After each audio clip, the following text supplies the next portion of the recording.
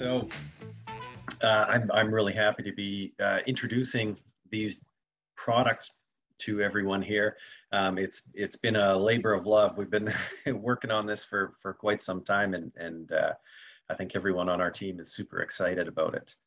The new system is called the Defender 88 pH Plus system, a natural evolution in a history of manufacturing excellence. So as Zach mentioned, we've been doing this for a couple of decades now. This is our 20th anniversary. So we were established in 2001. All of our products are manufactured in Canada. We use a German engineered system that's designed for North American projects. Everything's NFRC and NAFS certified. And we hit a lot of different targets with various certifications and projects.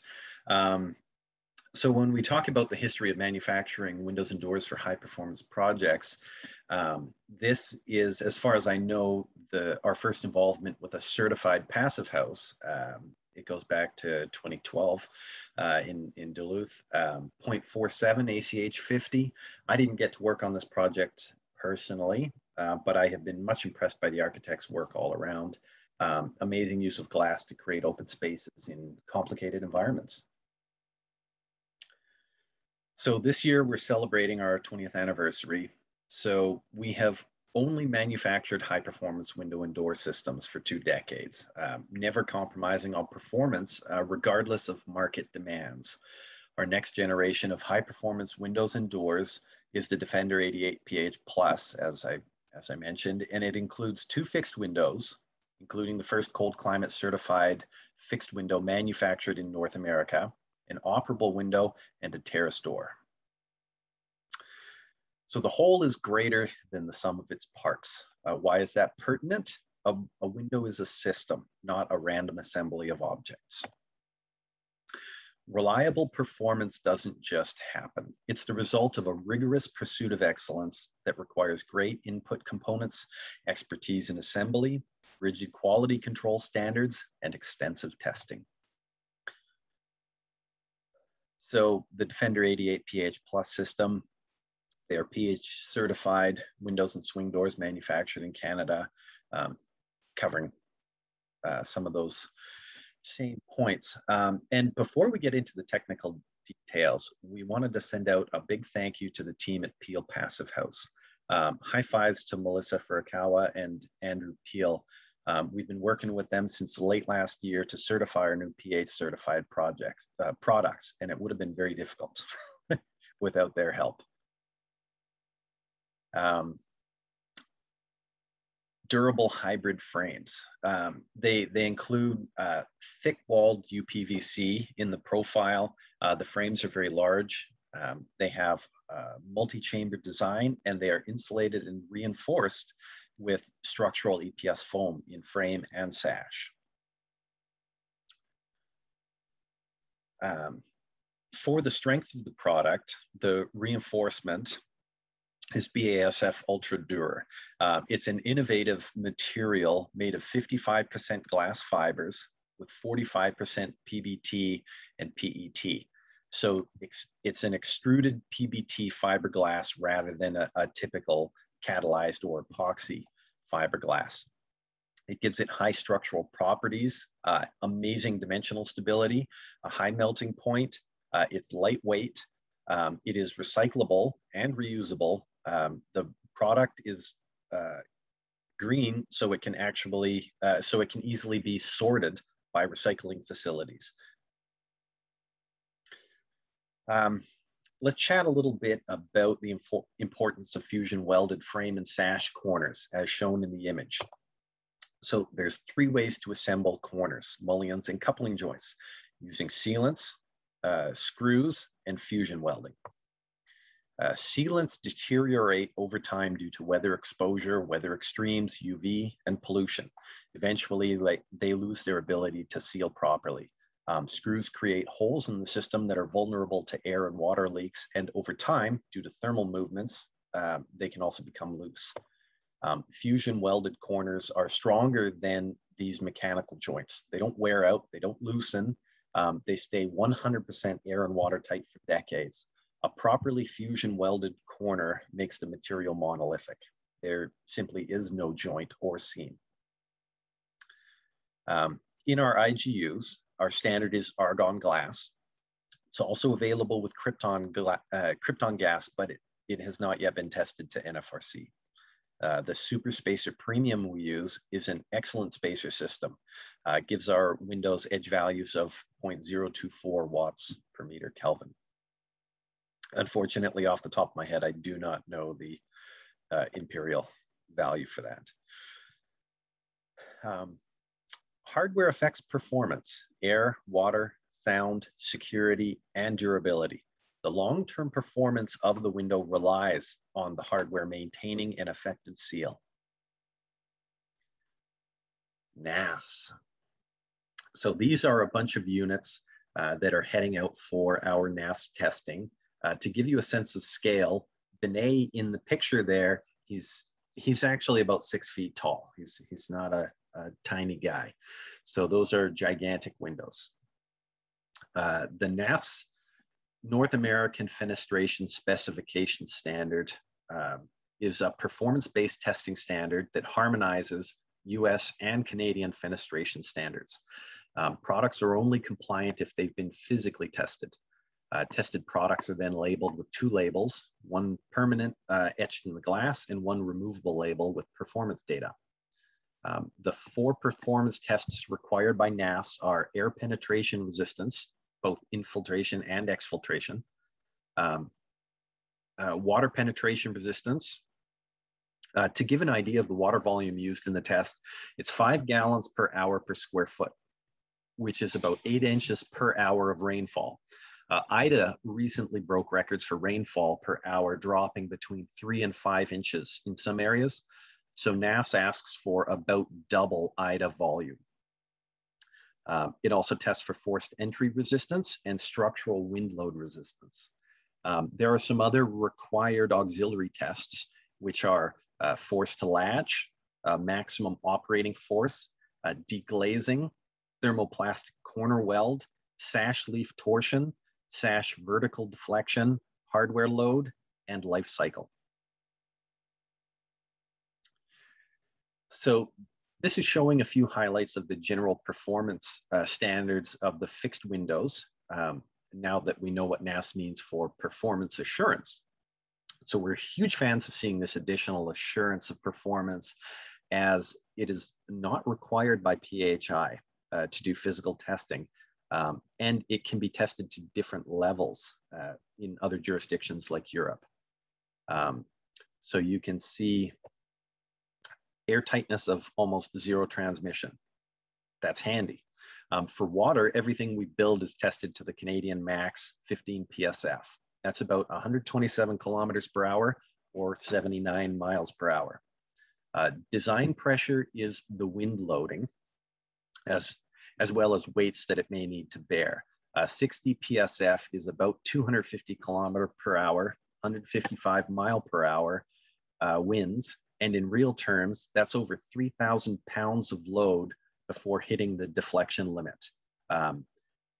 Commercially rated windows, the CW in the performance grade means commercial window, and that's an L over 175 deflection limit, which on the height of this window makes about 5/8 of an inch of deflection.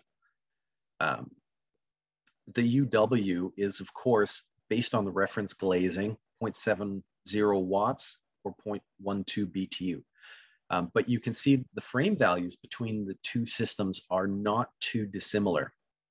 With higher performance glass, you'll see the UW for the PH Plus Pro get much closer to the UW on the PH Plus XI, but it'll never quite get there, of course, and you would not get the same interior temperature at the weakest point. This is the performance sheet for the operable window, 88 PH Plus Pro. You may find it interesting to note that the air tightness on the operable window improves. It's 0.02 liters per second per meter square in the fixed is now just 0. Similarly, the design pressure has raised to 70. That's 165 mile/hour wind. So 2,800 pounds of applied pressure before deflection was reached. It's slightly less weight, but it's also less deflection. It's only 9/16. With the reference glazing, we see a UW of 0.77 or 0.135 BTU. You'll use better performing glass than the reference. So I'll use glass with a center of glass of U.55 watts or 0.10 BTU. On a 4x4 window, that would be 0.685 watts, 0.12 BTU. A 4x5 window would be 0.675 watts, also 0.12 BTU. And a 5x5 window would be 0.646 watts, which is 0.11 BTUs.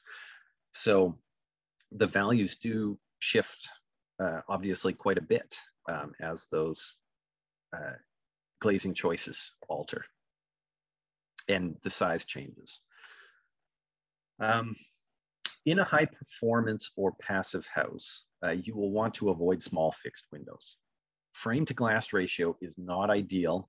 There's unnecessary wall penetration. It doesn't offer ventilation for operable or any amount of useful natural light. On a fixed window, larger is better. Your price per square foot lowers as the overall size increases until you hit the maximum allowable size of glass. That's basically the structural limit.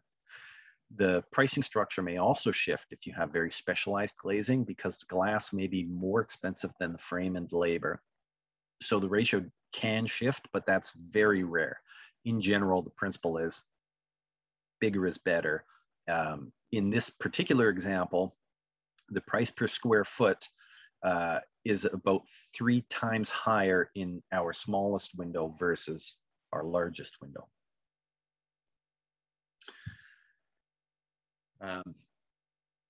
So with operable windows, to get the same total area as the large window, you would need 9 of the small windows. So it costs more than double, increases the complexity of framing and detailing, increases your linear frame, edge, and installation values by about 3 times. To get the same visible glass area, you would need about 33 of the small windows. So that's kind of insane. It's about 11 times the thermal bridging, and good luck finding a framing crew. Your flashing contractor will enjoy his new boat, though. In terms of size, there are some functional considerations with going too big as well. Aside from glass and structure, the hardware itself can have limitations. The hardware is designed for the handle to go in the center of the sash on the latch side. As the window gets taller, this can put it out of reach, so you may need to shift it down. This increases the span between the handle and the farthest point of the hardware in the top corner of the hinge side. Very tall and wide sashes can be more difficult to operate because the weight and span adds friction. You have more locking points. The sash is being pulled down in the top corner. The hardware can bind up a bit, and it'll technically work, but perhaps not comfortably. And for someone with mobility impairments or who's just very small, it really may not work at all. For buildings that are intended to stand for a very long time, like Passive House, the full range of potential occupants needs to be considered, not just the original owners. This is, of course, more pertinent for multifamily. As a guy over 6 foot tall, I can easily handle a giant sash. My under 5 foot grandmother would have had trouble with the large sash.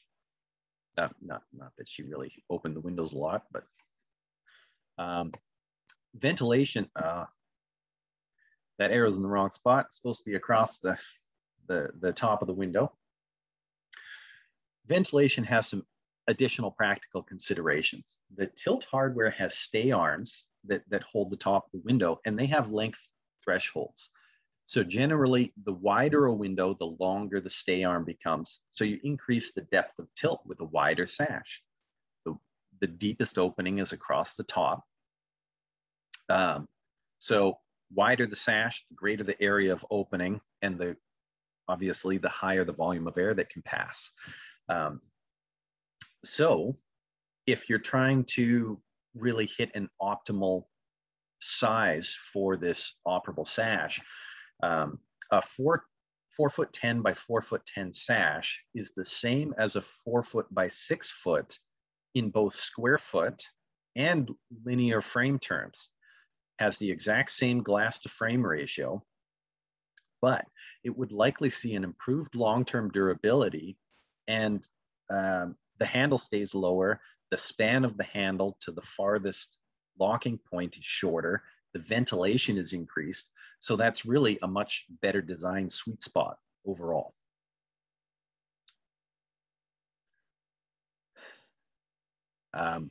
Steel reinforcement. We have retained steel in the doors. And why? We've been building high performance doors for 2 decades in some pretty unforgiving environments. The prairies seem to be uniquely hard on windows and doors. Over the years, we figured out a few methods to deal with the additional stress on doors, and steel reinforcement is a huge part of that. Doors are an interesting animal. There's a few things that make them different than a window. The size of the sash, the weight of the glass, how often they're used, how they're used, the thresholds at the base, and the level of exposure. Now, when I say level of exposure, I'm referring to the fact that doors go to the floor. Windows may go to the floor, but it's pretty unlikely that a door is going to have the threshold above the floor level. So across the board, you know for sure, even if there's some sort of overhead coverage or something, the door is going to be farther away from that coverage in general than the windows are. The steel allows us to continue building doors that will perform long-term just as we have been for years. Obviously, there was a technical hurdle to overcome due to the thermal transmission of a huge block of steel, but we did manage that. It's partly because our doors already perform so well, so it's not like we were starting from scratch on this.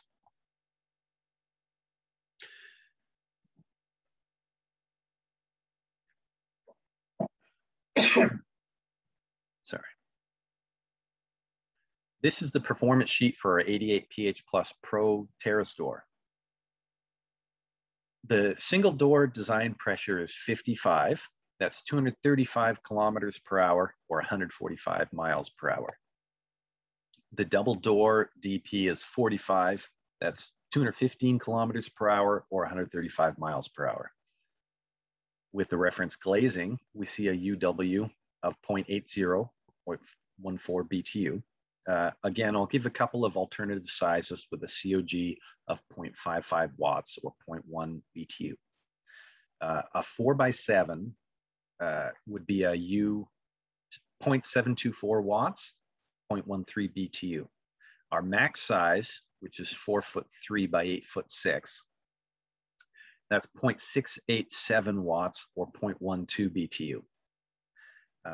I think it's also worth noting that all of our cool temperate products have an FRSI of 0.74. So even if the efficiency class doesn't seem that great, the lowest interior surface temperature is almost at the threshold to meet cold climate, which is 0.75. So you're much more likely to be able to meet the comfort criteria with this window in a cold climate passive project. The largest single in-swing door is about 51 by 102, and the largest single in-swing door with a 24-inch transom is 51.5 by 126. The limitations per panel are consistent. So a double door is just 2 of the largest single doors. I'd like to mention something as basically just personal opinion here, but if we're trying to maximize efficiency in our project, a door opening allows for air movement when opened. An entry door should be large enough to accomplish the goal of entry and exit without having much wasted space. I see projects every once in a while with 10-foot tall doors, 5-foot wide doors. They undoubtedly look cool. They're super impressive. But an 8-foot tall door works for any but the 10 tallest people on earth, and they still only have to duck a tiny bit. I think that's a reasonable concession.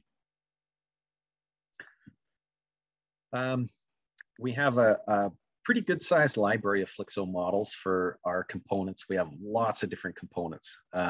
These are 3 examples. The first one is our C2FF. It's a foam-filled coupler for the 88 PH plus XI fixed combination. You can see it's a 0.65 watts per meter squared Kelvin. Model 2, the M1FF, it's a structural foam-filled mullion for the 88 PH plus XI fixed combination at 0.64 watts per meter squared Kelvin. And model 3 is a C2FO. That's a foam-filled coupler with a backer tube for 88 PH plus Pro fixed operable combinations. Now, we've been using backup tubes for years to improve the structure in high wind load applications. So we apply the same concept on these windows to avoid heavy structure in the coupling and mullions. Adding steel on the warm side of the window has a marginal impact on performance. This is, of course, optional depending on your aesthetic purposes, the wind load, etc. We have tons of center of glass simulations conducted by RDH Building Science. They calculated the, of course, U value, solar heat gain, G value, and the visible transmittance VT values for the simulated IGUs of our most common glazing combinations for the 46mm overall IGU. And this data is available to our clients. So there's a bunch of different options available for our products. We have a subframe adapter that simplifies sill attachments. The steel reinforcements are optional. We can build larger windows. We can build higher structure windows that perfectly match. And they perform almost as well thermally. We have 3 different handle positions with potential for variability depending on project size. The tilt limiter is exactly how it sounds. You can set it to a position that limits the tilt so you can still naturally ventilate in winter at a reduced rate. There are a number of different hardware operation options. Tilt turn is standard, but we can also do tilt before turn, tilt only. We have safety restrictors, safety locks of a number of different types. We have piles of glazing solutions, different glass thicknesses, different low-E coatings, laminated glass. Our standard acoustical OITC is 28 decibels. So that's a 444 combination. So it only grows from there. There are exterior and interior color finishes, and we actually have aluminum cladding options, which do look pretty nifty. The exterior and interior foil color options are laminated films. They're extremely durable. They're made from PMMA, polymethyl methacrylate, which is plexiglass, basically. So you have opaque plexiglass that's colored with a clear plexiglass surface on top of it. Many of them have an acrylic layer on the bottom of it to prevent heat buildup on top of the fact that the PMMA is naturally UV reflective.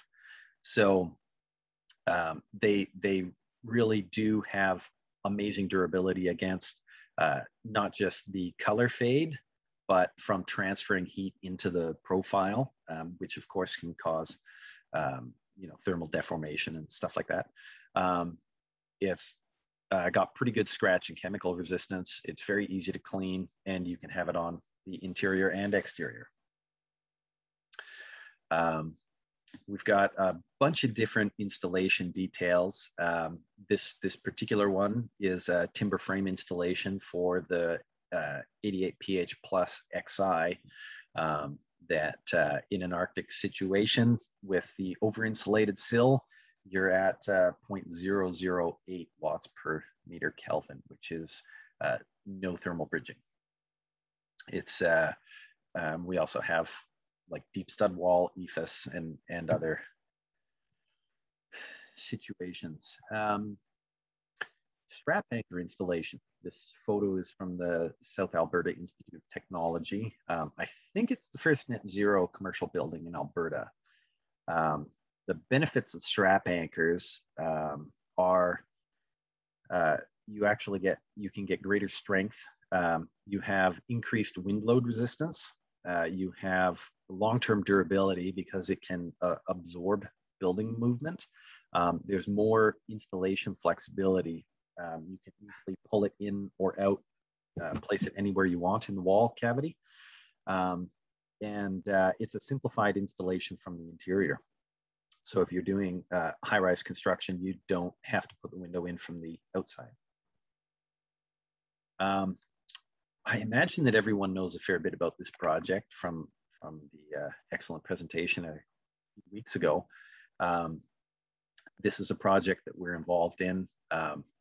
Cornerstone Architects, being built by Edge Vancouver Construction Group.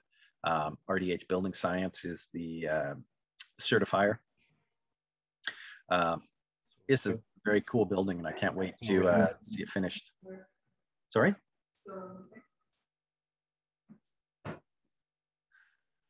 I think you can ignore that, Mike. Thanks. Okay.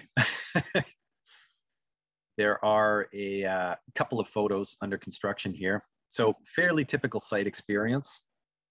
Our windows and doors go in, they get taped or caulked, and that's about it for a while, since they're basically weatherproof at that point. This shot on the interior is the backup tube system. So it's conceptually the same as curtain wall attachments that I've seen used on high rises. It allows for building movement vertically while securing the product horizontally against wind load. There's a matching UPVC cap that snaps on to finish it off visually once the install is totally completed.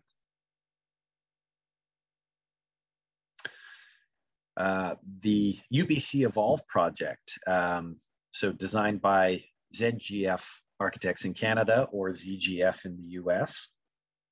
The building has some really cool looking custom solar shades mounted around the windows, and it's great to see UBC stepping up and pushing forward with high standards on their student housing. You know, the next generation of, or the current generation of students is going to know pretty intimately what it means to live in a passive house. These are just some more shots from the project. So you can see some of the windows and doors and combination units in the manufacturing facility, as well as a whole pile of shots. Lots of tape on the plywood there, getting ready to throw some barrier in front of it. This project, the Roxborough Park in Hamilton, Ontario, it's an interesting project to me. It's the first passive house building that I've seen done like this. It's passive house level insulated precast concrete panels with the windows installed in the factory. It's also a revitalization project. This area in Hamilton was a bit ghettoized. And so they're working hard on a pretty significant neighborhood rebuild. And this is basically phase one. This is the start of that revitalization. RDH Building Science did a bunch of diagnostic testing at the Stubby's precast facility on 2 different installations to determine what was going to be the best method going forward. This was, they started the erection of the prefab walls in mid-July. So that's pretty much day one. And then August 31st. So that's less than 1 week per floor for a completed passive house envelope, other than minor touch-ups. It's pretty hard to argue with the results, and estimated completion is in October. So that is crazy fast. Again, with some names that people are familiar with here, we've got Walsh Construction and PA Engineers building the Parkview at Terwilliger Plaza in Portland. It's an independent living seniors housing project for up to 250 residents. Can't wait to see it once the border opens up. I'm always filled with a childlike glee when I see buildings with bridges. I have no idea why. It's just really cool. Beyond selecting the right window manufacturer, there are two things that impact a window or door's performance: design and installation. So everyone here is well aware that window and door technologies have improved in the last 25 plus years. These may not be mainstream, but high performance windows and doors do exist. And while the technology has improved, design and installation in many cases have been slow to catch up. In this presentation, we're not going to dig into the installation. If there is interested in it, we'd love to do a dedicated presentation on installs, but I do want to talk about fenestration design. So I love this illustration here. It boils down the relationship between heat and air and how design can impact that. A colleague of mine calls this the doghouse window. The only member of the house that benefits from fresh air is the dog or cat. We all know that warm air rises, but what does that really mean? It means that warm air that is above an opening is unlikely to leave the building. If you open a window, you're actually more likely to let warm air in than out if it's low. In the case of an awning window, you can even amplify this effect. As the exterior face of the building warms up from the sun, the warm air is rushing upwards and gets channeled inside the building. So it just fills up the top of the room. You're unlikely to find a less comfortable living space in the summer than the penthouse suite on a south or west facing facade with this window type. In spite of this, the doghouse window is one of the most common designs that we see on plans. So how do we optimize performance? Through the position and size of operable windows, keeping the design simple, and combining openings wherever possible. So here's some examples. The original design, the operable window is small. It offers a small amount of ventilation. Horizontal mullions interfere with the sight lines. Small glass panes decrease the overall performance. Mullions add cost. There's more cleaning, and it complicates maintenance in the future if there's any kind of failure. The optimal design has larger windows offering better thermal performance, vertical mullions to make the building look taller, fewer interrupted sight lines, and lots of natural ventilation.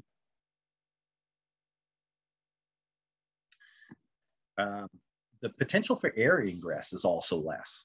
This is something to keep in mind. Everywhere that you have a joint or seam, you have a potential for air movement. Window 4 has a joint from frame to glass, from sash to glass, and from frame to sash. This totals about 51 linear feet. Window 1 has this frame to sash seal, this sash to glass seal, and these frame to glass seals.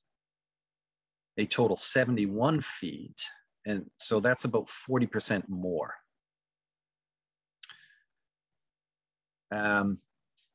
So looking at them in the full terms, going from window 1 to window 4, we would save 25% on cost. We would reduce mullion bridging by 33%. We would increase sash bridging slightly, but also drastically increase the ventilation rate. We would reduce glazing edge by 40%. We would increase the glass area by almost 20% and eliminate the visual clutter for occupants, whether they're standing or sitting. Now, in this example, we have operable windows at the bottom. We have poor ventilation. We have windows that are difficult to operate. You've pretty much got to bend down to the floor to crank open the window. We have operable windows that are very small. We have a horizontal mullion that will interfere with seated sight lines.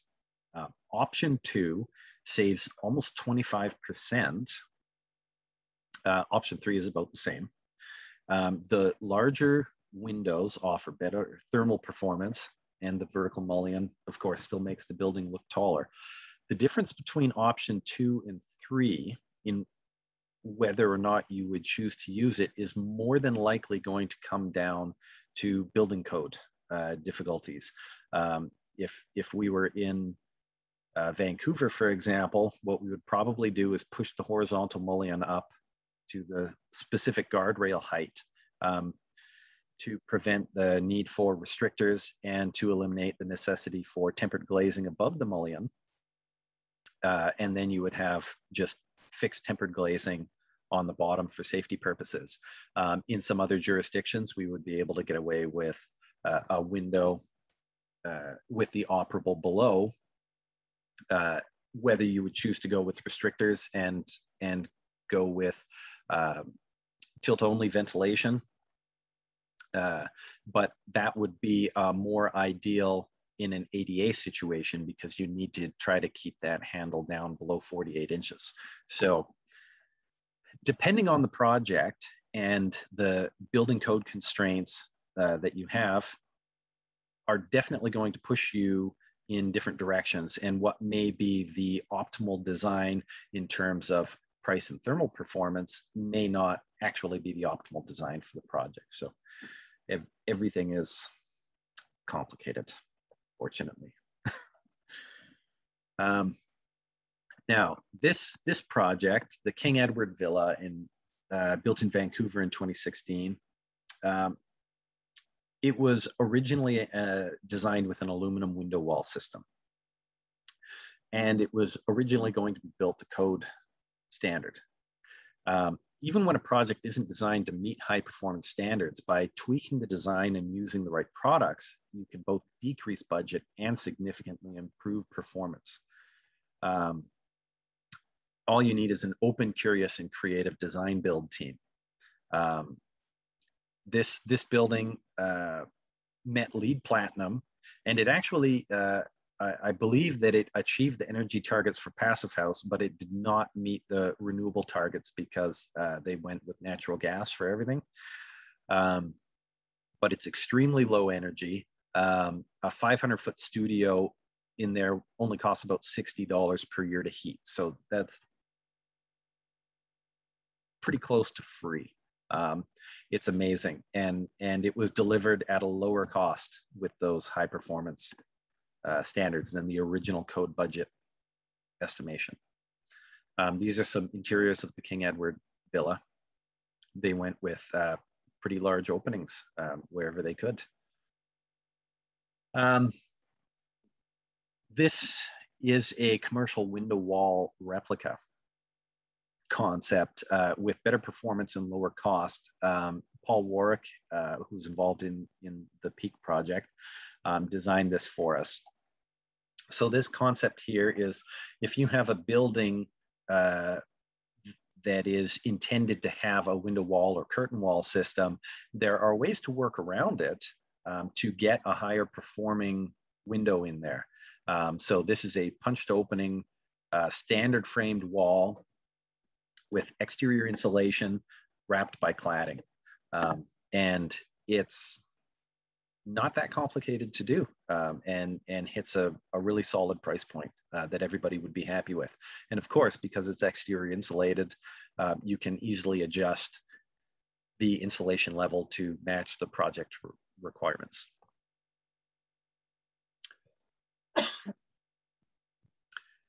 This project photo is from the River West Apartments in Vancouver, Washington.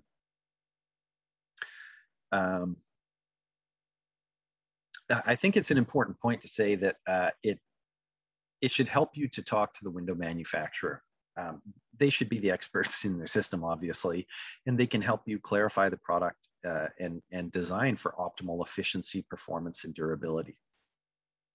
Working together as a team, you should be able to come up with something that works for everybody. So thank you very much for sitting through me nattering away there for a while. And I look forward to a bunch of in-depth questions here. Fantastic, Mike. That was really great presentation and lots of questions here for you. I think that people have really enjoyed what they've learned and have more that they want to dive into with you. So I just I posted the queue for questions, and the first one up is Ben Larson. So Ben, can you come on and ask your question?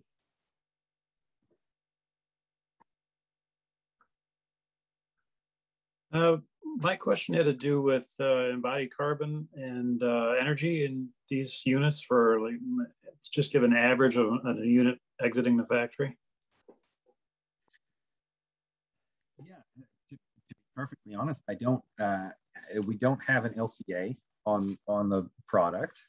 The PVC profiles are manufactured in Germany under their vinyl manufacturing regulations. So they have a closed system in Germany. The hardware is also German manufactured. The glass is manufactured just across the border in Washington and Oregon. So we try to do the best that we possibly can. Of course, all of the products are completely recyclable, and most of them actually do include post-industrial waste, because you don't throw away PVC, you recycle it. That's true across the board. Let me just chime in here. There is actually an LCA available, but we haven't processed all the data and information yet. So as I mentioned, that's something that's work in progress. EPD and LCA have been done with the major suppliers in Europe. So that's kind of work in progress, but exact numbers we haven't dug into that yet. So I'm expecting sometime next year we'll see some more detailed information, and we'll be able to answer that question then a little bit more precise than what we have now. But we have to dig into that information ourselves and see how that applies to our product and our manufacturing. So the whole effort by European Commission is to mandate recyclable and reduce CO2.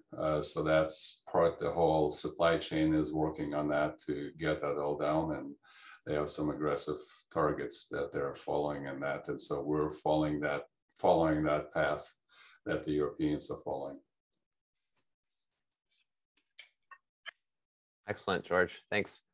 Great question, Ben. Okay, so moving on to Cameron Duncan.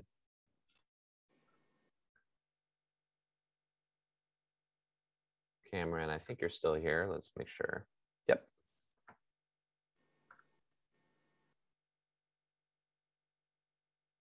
So Cameron, if you can unmute yourself and ask your question. You had a question about vacuum insulated units. And I'm happy to ask it for you if I think I'll go ahead and do that. Okay, so Cameron's question is Innotech evaluating an opportunity to utilize vacuum insulated units?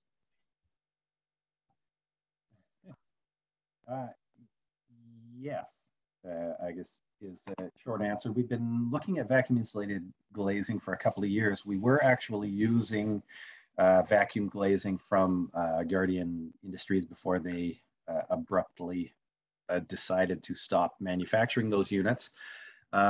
It's a really interesting technology. I obviously like the performance numbers, and the long-term durability of the units should be fantastic, because it's a very well-known technology. The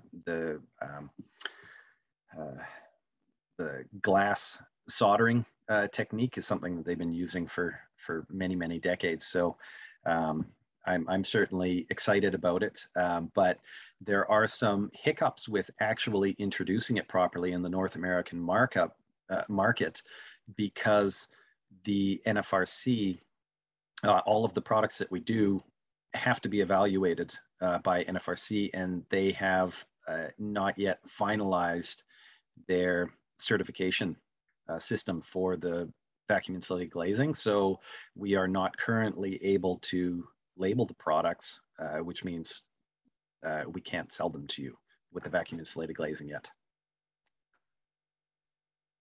Great, thank you, Mike. Okay, so next up is Robert Ha.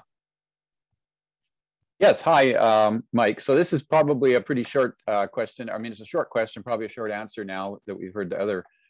My question was, are there any plans to manufacture your windows with wood frames and wood sashes?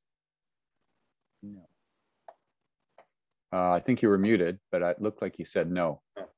That's correct. We do not have any plans to manufacture with wood. I see. That's just because it's more expedient to use vinyl and EPS?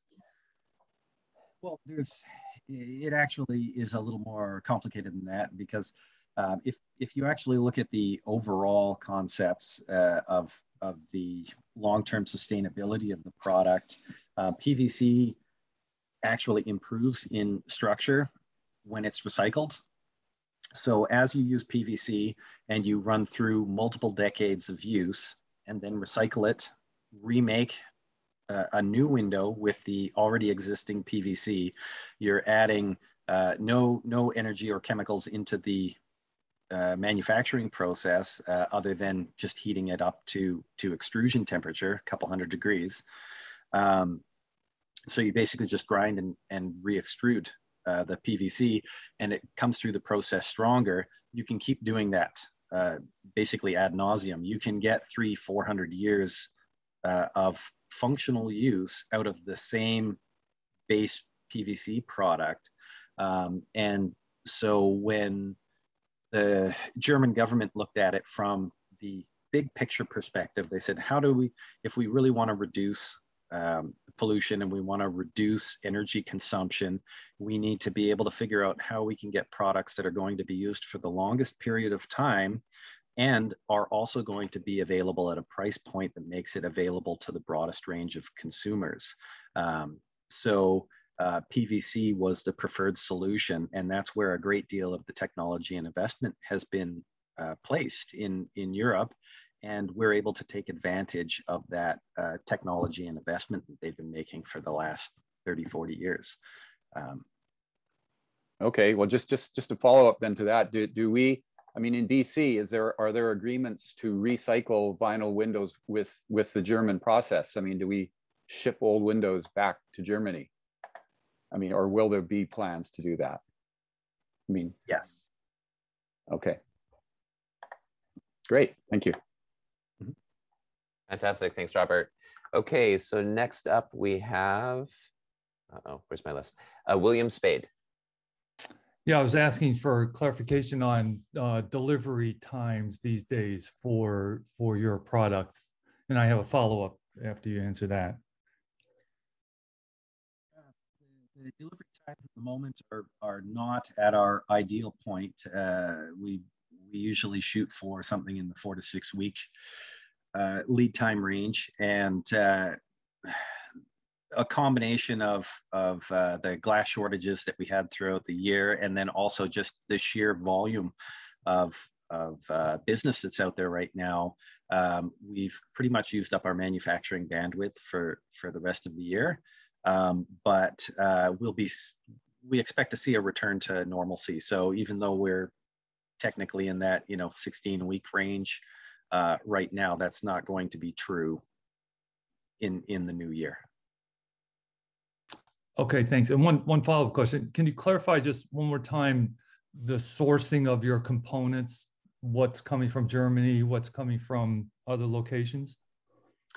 Yeah, so the extruded profiles are manufactured in Germany.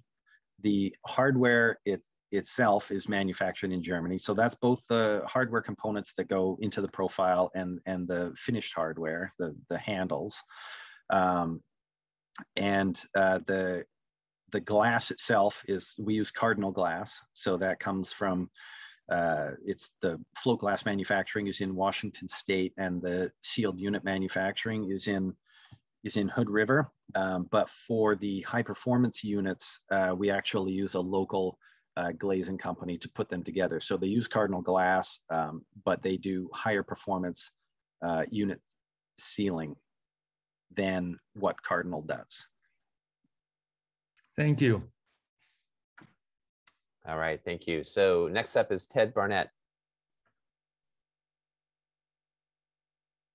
Hey there. I was looking at the Defender series of windows, and I'm trying to, educate some of my future homeowners that we're building houses for. And I was curious as far as not necessarily price point, but performance-wise, is there a reason somebody would, elect to do the Defender 76 as opposed to the 88 Pro or the 88 XI or 11?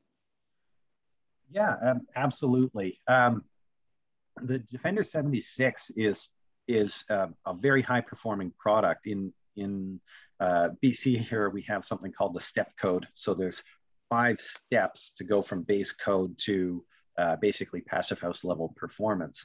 And it's slightly more relaxed than passive house. And most of the time, the Defender 76 will meet the requirements for step code 5. It has the high air tightness that everybody's looking for, and still the thermal values are pretty good. They're within 10-15% of passive house certification. So it's almost there. And obviously the further south you go, or the warmer the climate gets, then the more appropriate that performance level will be.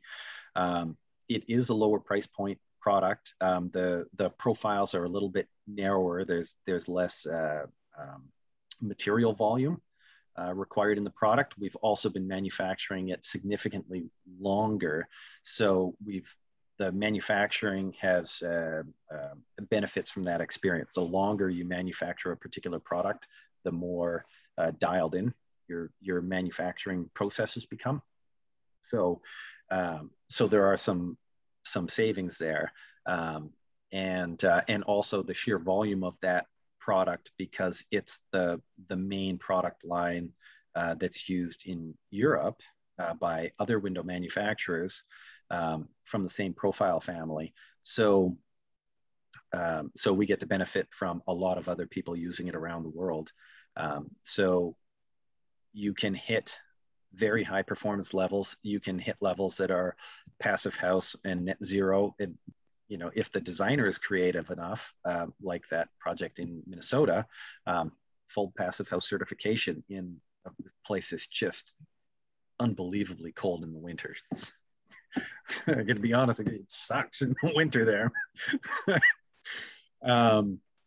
And yet the windows were perfectly acceptable with that steel reinforcement, and you do get to save a little bit. Obviously, it is much easier to design with the 88 PH Plus system being passive house certified, or if you're in a very cold region with the PH Plus XI, because it's cold certified, then you really are not going to have to worry about your auxiliary heating or something to try to warm up the base of the window and prevent your condensation. Awesome. But as far as construction wise, anything you want to build with the 88, you can do with the 76 and vice versa, dimensional wise. Yeah, the 88, because it's a little bit more robust profile, with the steel reinforcement in the 88, we can go larger than we could with the 76. But in the passive house certified 88, it's almost exactly the same size limitations as the 76. Awesome. Thanks. I really appreciate that. No problem. Thanks, Ted. Okay, next up is Andrew Gregory.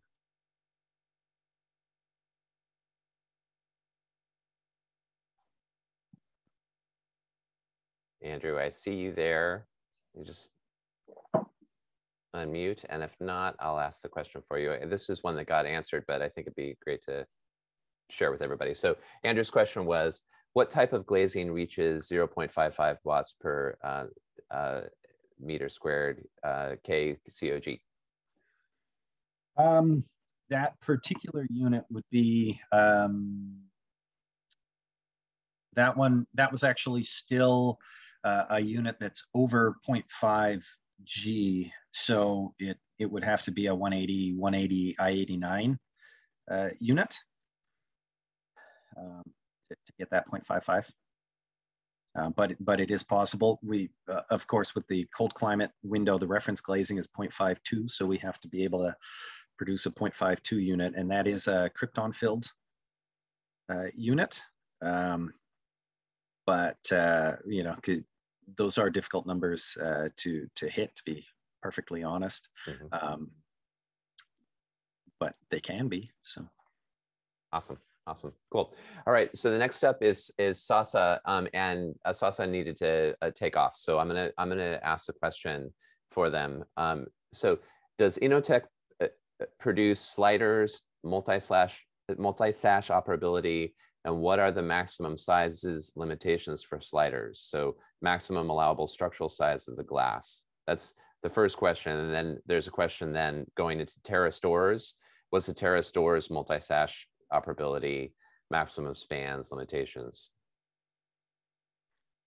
Okay, so for sliding doors, we do not have a Passive House certified sliding door. We do have obviously a lift and slide unit with steel reinforcement. We also have a tilt glide unit that's in the 76 series. So that's our steel reinforced 76 millimeter profile. Both of those products meet the comfort criteria for local projects in Vancouver region, but obviously that may not be true for all climate regions. But the tilt glide unit has very high air tightness. It's basically the same hardware style, where it's a four-sided compression seal. So extremely high air tightness, which makes it fantastic for passive house projects, and it maxes out at about 12 feet wide by 8 feet high. The lift slide product has a little bit lower air tightness, still very reasonable for a passive house project, as long as you're diligent with detailing and everything like that, of course. That one's it maxes out at about 21.5 feet wide for a single operable. So that's an over 10 foot wide sliding panel on that one. And the height actually depends on the color and your climate. So the darker the color and the warmer the climate will change the height slightly, but over 8 feet. Most of the time it's around 8.5 feet. But we certainly have done 9 foot and possibly even taller. I'm not 100% sure. Awesome, thank you. So the next question is from Jim Madison, who is here but is having trouble with his connection. So he asked me to ask this question for him. So how are you able to test your products for airtightness without testing in the physical? Software typically has limitations, and it has been my understanding from engineering team and others that blower door is the only way. We put it in a testing chamber, so it's a calibrated test facility. It's a closed chamber that they actually determine the volume of air in and out. Exactly the same concept as a blower door test on a building, but it's applied to just the window itself, or window or door. Great, thank you. Okay, so next up is Kim Walton. Kim, I think you're here. I am here. Can you hear me? Yes. Awesome. So the question, I'm sorry if this has been explained more than once, but it sounds like the cold climate windows are for fixed units only. Is that correct? That is correct. Okay. The operable windows are going to take a little more development to get them entirely up to that level of performance. But what we most often find in our designs, it's actually the same frame used in the fixed window and the operable window. And the vast majority of the windows that we build have a significant fixed portion so it's basically a fixed window with an operable portion inside of it. You have one portion with a higher thermal transmission rate where the actual operable is, but the rest of it is still going to be that cold climate certified product. Okay, yeah, sure. Okay. I have experience with Innotech windows, and honestly, the doors and the windows seal so well. It's pretty awesome. One of the questions, the other question I have while I have the chance, is to ask why you wouldn't do awning windows for those of us that like awning windows. Is that even a possibility?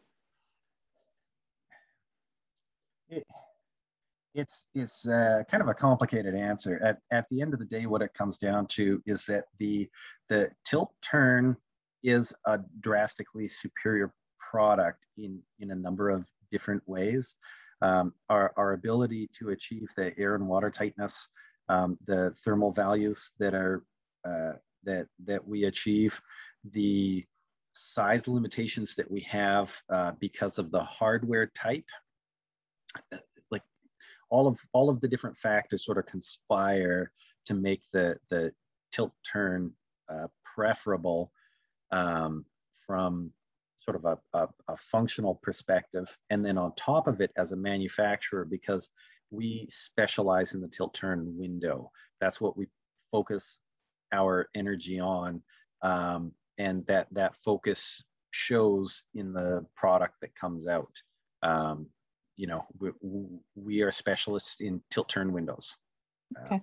And the reason I like awning windows are twofold. One of them is I think that when they're low in the right spot, they really contribute to chimney venting in a real positive way. The other is that you can leave those things open when it's raining and not worry too much about water getting into the building, even with wind-driven rain. Awning windows perform pretty well that way. So that's it for me. Thank you. Sure.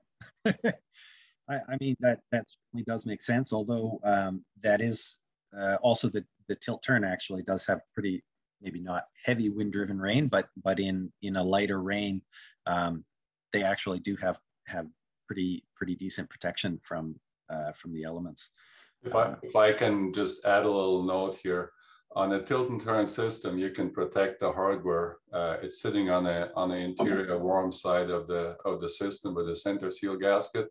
So the whole technological development of that is you can get better thermal performance values than you would get an awning window. And if you place the awning window higher up in the room, you have to reach out. Like if the window is pushed out, you have to reach out and actually be able to close it. So for sure, there are people, I mean, I don't have a problem. I'm 6'4".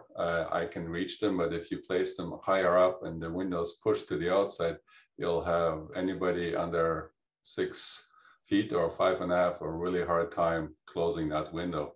So ADA requirements, various other things, and thermal performance will really make it hard to make an awning window perform the same way.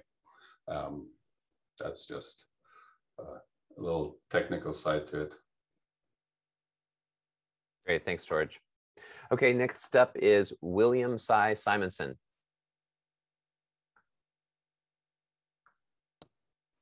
Hi, I'm a pharmacist, so excuse me if I don't use the right terminology, but we're designing a passive house to be built in the forest, and we're very concerned about fire safe issues. So I'm wondering, I've seen different, I've talked to my architect about different ideas about how far in the window should be placed an 8-inch wall. I noticed the strap hangers are an option. I don't think we've discussed that. And what is the fire resistance if we have embers building up on the outside windowsill? What are some of the issues there? Thanks. Well, from a thermal perspective, the ideal placement of the window is to center the glass on the center of the insulation value. So if you're doing, for example, just to make it really easy, if you've got 8 inches of exterior insulation, the center of glass should be 4 inches outboard of the wall to really take the best advantage of all of the thermal values and get the lowest amount of heat loss. If you do a heavily over-insulated frame, you can certainly bring that window in further and eliminate some of those the issues that you might see with thermal bridging. But you know, in terms of fire, I don't know what would improve the result of the window based on window placement. I'm not an engineer who looks into that stuff, but the results of the window in fire testing are that there's functionally almost no difference when a window is installed in a cladding system between windows, whether they're wood, vinyl, aluminum. They will all perform about the same in a fire. The biggest issue with it is probably going to be the glass itself. If the glass breaks out, the fire can go in or out of the opening. The actual frame itself is almost irrelevant to the movement of fire. Thank you. Excellent. Okay, we have another question from Jim Madison. So Jim's question is steel reinforcement required because these are plastic and foam? Large wood sash with solid joinery can withstand greater torsion and UDL without steel. Thoughts? Sorry, could you repeat the first part? Is steel reinforcement required because these are plastic and foam? In the doors, yes, basically. The movement of PVC, although the steel reinforcement is still something that adds to some other materials that are more rigid, like fiberglass, and there is still a limitation to the strength of wood. But yes, the steel in the doors is there to counteract the structural loss essentially that you get from the PVC. Yeah, makes sense. Cool, thank you. So William Spade, I think, is no longer on the call. His question was about frame types, which I think you've answered already. So Blake, you had a couple of questions, and meanwhile, this is the last. Blake is last on the queue right now. So if you have any other questions, please pose them in chat, and if not, we'll wrap it up after we're done here. So Blake. If you would like to go ahead and read those, that would be fine with me. Okay, we've got a few, so maybe I'll grab a couple here. So I think your first question was what happens with guardrail requirements on the first example. But you'd have to probably contextualize that for us. Also, going to large window, more expensive glass costs due to glass tempering. I agree, optimal design may change due to code requirements. So I don't know if that's here. So here's a good question. Here's a more straightforward, I think, question here from you, Blake. Do you test your fusion welded corners? How? Pull pounds? Well, the short answer is yes, we do. We do, of course, test our fusion corners in a couple of different ways. There are a bunch of NAF tests. We test them inside our facility as well. We do a pressure test on the corners to determine the weld strength. Off the top of my head, I don't know what the Pascal rating is on that test. The Pascal rating will depend on the frame sash configuration, depending on which one, but usually it's anywhere between 5,000 to 8,000 Pascal. force required to break a corner. The key is on corner breakage is that the break doesn't happen within the corner, but it starts in the corner and goes sideways, then you have a good weld. So that's part of the standard quality procedure at Innotech to test regularly on all the materials that are coming in so that we establish consistency in materials. Great, thank you. And then Blake had another one. Let's see. Do you offer more than a CW class, AW, LC? LC is like a step down. So the CW has the mandatory requirement for the deflection limitation, the L over 175. The residential and light commercial classes do not have that deflection limitation. So because it's a more rigorous standard, typically if somebody's asking for R or LC, obviously they're going to accept a CW in place of it because it's a higher standard. Some of our products do have LC because they reach higher water resistance ratings than the deflection limitation might allow for. So in some projects that don't require CW, we might say, okay, it's an LC 70, but it's only a CW 50, something like that. But we do not currently have products with an AW rating, mainly because the AW actually has a couple of very specific tests where they do something like you take a sash, you remove the glass, and you put weight just on the corner on the flat. To be perfectly honest, I'm not entirely sure what that test is supposed to show in terms of usage, but it's a test that they do apply in the AW, and we have not passed that test. We do pass everything else for AW. We meet all of the gateway thresholds and all of the testing to hit architectural window class. We just don't pass that particular corner torsion test. So. Got it. Cool. Thanks, Mike. Okay, so next up is Steve Jacobs, and he has asked me to ask the question on his behalf. And the question is, what is the melting point for the CPVC frame material? George? Well, about 250 degrees Celsius. Great. Oh, sorry, melting point. Sorry, I heard multi-point. I was like, oh, sorry. I'm not enunciating very well. Sorry about that, Mike. All right, cool. So if this is about fire performance, the key is it does not contribute any fuel to the fire. So as soon as you remove any kind of fire source, it doesn't ignite anything. There is no fuel added to the fire. But for melting, it will melt quicker than steel for sure. Thank you. Okay, so next up is Nitin Mehta.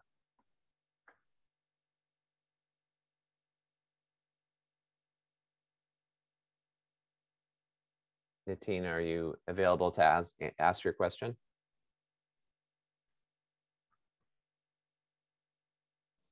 Okay, I will ask it for you. Sometimes unmuting is Zoom makes it very difficult at times. So the question is, what are limitations and failure of the product that you have seen so far? Well, the limitations that we were initially facing, the biggest one was before we developed the new reinforcement system with the PBT, it was the overall sizes and the color limitation. The new product, well, overall with the products, we really don't see much in the way of failures. It's right now the biggest difficulty is manufacturing it fast enough for the demand. Good answer. Good answer. I think the failures only show up if you don't stay within your product limitations. Every product has limitations, and the tendency by a lot of designers and window people is to overstep the limitations, that natural physical limitations that products have. And when we do that, then we run into problems. So we stick to the limitations that are provided to us by our suppliers for whatever their products they give us, and then we keep it to keep failure to very little or no failures. Thanks, George. Okay, it looks like we are to our last question, unless anybody has any others, and that is, this question is from Dan Hargrave. Dan, do you want to ask it? Yeah, I was just curious if you have any pictures of your aluminum clad option coming up in 2022. Yes, I do. I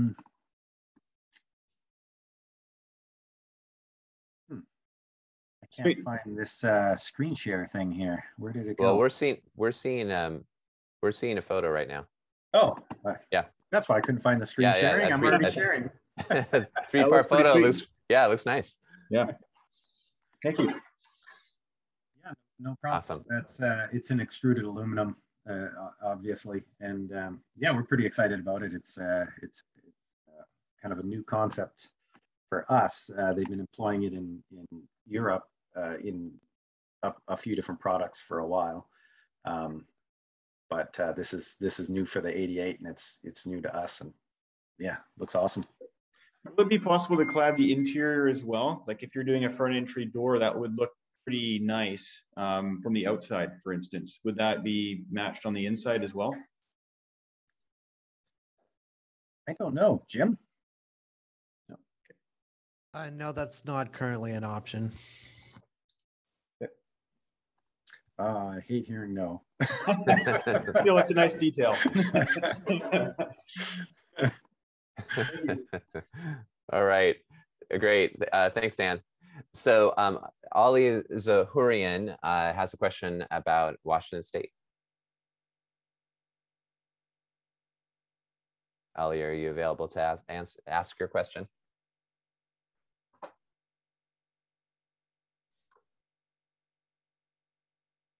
Okay, got it. Don't have a mic. All right, so Ali's question is there any relaxing code in Washington State to use PVC and aluminum clad plus aluminum clad for high-rise building? I can speak to that. There's really not the limitations and to use it on high-rise buildings. The only limitations that we have are mostly just wind load and size limitations. So it's not a curtain wall system. It's not a window wall system where you want to go slab bypass or have a curtain wall, where this system would not be able to use. So as long as you stay within the punched opening sizes. We have done 27-story high-rise buildings in Seattle, retrofitted them, or 25-story buildings in Portland. So that's not a problem really in terms of code limitations. Just need to stay within the sizes and design it to the required wind loads of a high-rise building. Fantastic, thanks, George. And Mary James.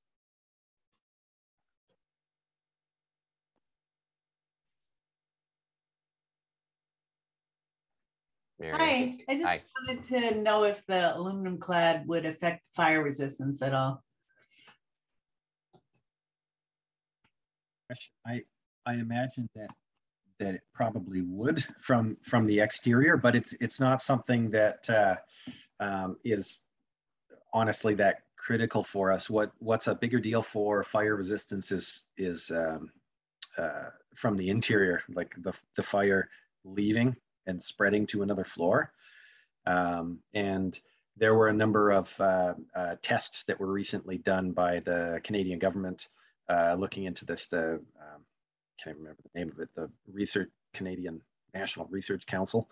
So in the testing that they did, they determined that it really doesn't matter what the window makeup is. the chance for the fire to spread from floor to floor doesn't really change based on the material that makes up the window.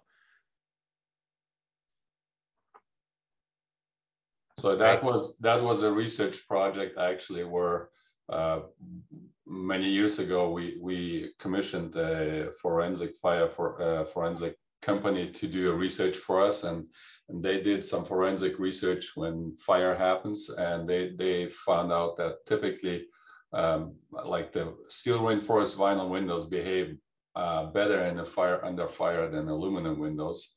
And that triggered a little bit of a research project for the National Research Council, which then also triggered a code change that's coming in Canada to the fire code, allowing for vinyl windows to go into high-rise buildings. And the research that they did was a cladding research. It's called an S34 fire propagation test, where they put a whole cladding system, multi-story cladding system under fire. And what they found is that aluminum or vinyl doesn't really matter. The only one that's significantly contributes more fuel to the fire is fiberglass. Fiberglass needs treatment on the surface to prevent burning. So that's basically what they came up with. And so it's not really a big difference whether aluminum or vinyl. As long as you stay within the punched opening sizes for vinyl, you cannot do, again, curtain wall systems or window wall systems. Yeah, I was asking more from the point of view of wildfire resistance. Sorry, I should have made that clear.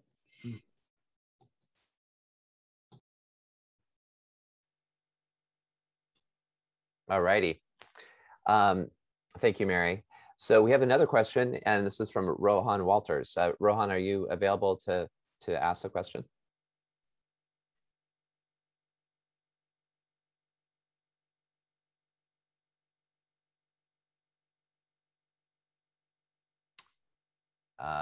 I will go ahead and ask it for you, Rohan, and you feel free to interrupt me if you're able to unmute. So Rohan asks, what is the minimum order cost and or quantity for you to supply windows or doors?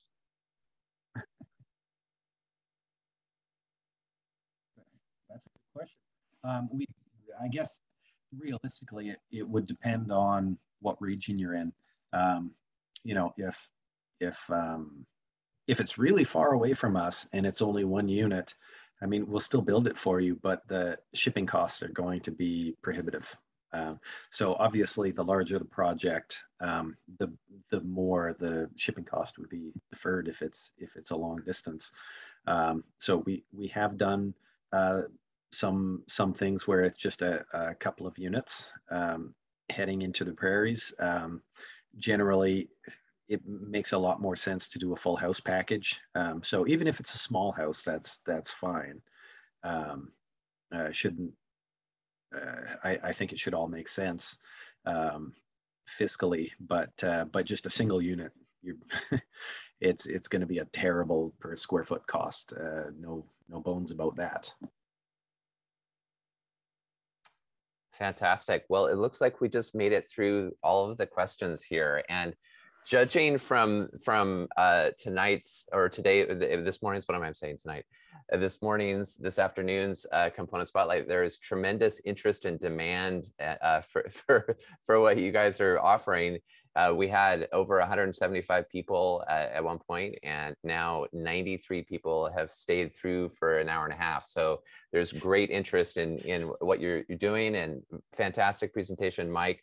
Thank you, Mike, George, and Jim, for all the information that you shared with all of us. And thank you to Innotech Windows and Doors. And everyone have a great week, and be safe. Talk soon.